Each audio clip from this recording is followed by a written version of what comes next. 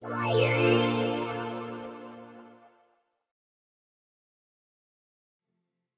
everyone, in this tutorial I'll be teaching you how to add PIP effects to your videos inside of iSkysoft Video Editor.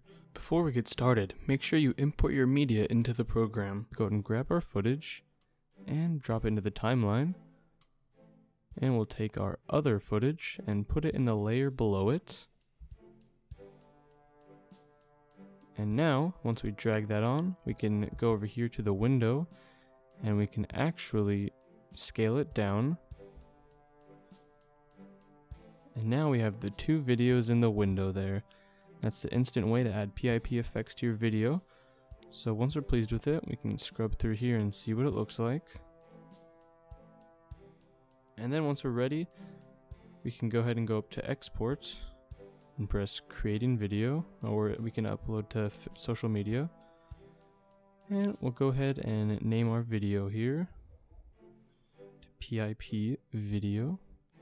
And we can adjust the location we export to, the format, the resolution, and things like that. And we'll click create when we're ready.